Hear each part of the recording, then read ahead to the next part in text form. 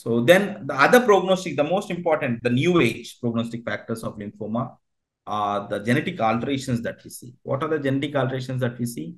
They are chromosomal translocations, aberrant somatic hypermutations, copy number genes, gains and amplifications, activating point mutations, inactivating mutations. So first thing is chromosomal translocation. The most common genetic change that we see in lymphomas or chromosomal alteration. Why it happens?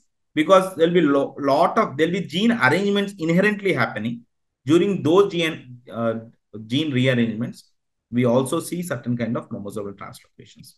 So it happens because RAG mediated VDJ recombination process and adenosine deaminases class switching process, and also these are the 3 points at which different chromosomal translocations can happen.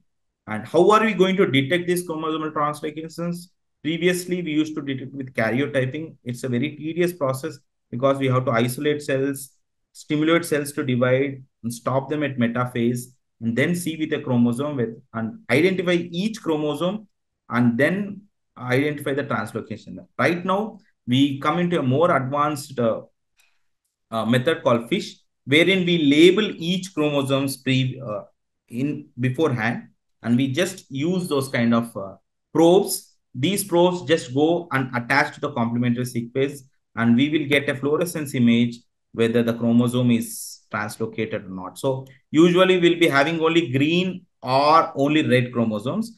If the translocation will happen, we'll have a combination. We'll have both green and red. See, if you can see here, we see both green and red chromosomes. So a part of chromosome from the red tag and a part of chromosome from green can come together, and that will indicate some kind of translocation has happened. Aberrant somatic hypermutations we have discussed earlier, which will lead to increased malignancies and the related genetic change. Copy number genes. So we have to go back to understand copy number gains and amplifications. We need to go back to uh, the basis of cancers. What will cause cancers? There are something called proto-oncogenes, which are responsible for proliferation, but which are very controlled. When proto-oncogenes get themselves converted into oncogenes, it causes cancer. That conversion of proto-oncogenes into oncogenes can happen through copy number gains and amplifications, where more number of genetic material is there, and which will cause more number of proto-oncogenes, other than abnormally more number of proto-oncogenes, which will lead to development of a cancer. Then activating point mutations, especially in case of proto-oncogenes. Proto-oncogene is very indolent. Once a mutation happens in that proto-oncogene, it gets converted into oncogene, which will cause proliferation of the cell. Then inactivating mutations and deletions. How are we going to find out all these kind of genetic changes in the body? Previously, it was very difficult. We took about 20 years to just identify the normal DNA. But the normal, we call it genome sequencing, it got completed around 2000 in the last century, in the last decade, it got completed. Then it was very difficult for sequencing the entire DNA. It took 23 years. Right now, just within 1 to 2 days, we get entire information on DNA. How is it possible? It is possible with the help of next generation sequencing. Everyone will get confused what generation is sequencing. What they do actually, they already have a base DNA. They know the normal DNA. They compare the normal DNA with the DNA of the patient by generating multiple copies. Whatever change that happens, they represent it. So at one go, we will be able to identify entire changes in that particular DNA. This is how lot of genes related information has been garnered in the last 5 years.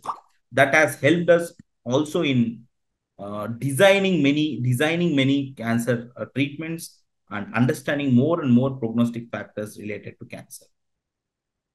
So with this thing, so how we represent the genetic information, we call something called Sarko's plot. It's a very important MCQ question and something what all PG students should know. So if you see here, so 1, 2, 3, 4, these all represent the chromosomes that are present.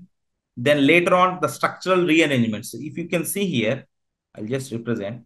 The blue lines denote interchromosomal rearrangement. So there is some change in the same chromosome. The gene from this part goes to this part. So this is interchromosomal represents. And if there is a change between two different chromosomes, translocation happens, it is represented by red line. So there is some change, genetic material exchange between 18th chromosome and 5th chromosomes. And point mutations are represented as red dots. Copy number gains means more number of chromosomes, and copy number losses. Like in case of tumor suppressor genes, if you use tumor suppressor genes, it will cause a lot of damage. So these represent the copy number losses.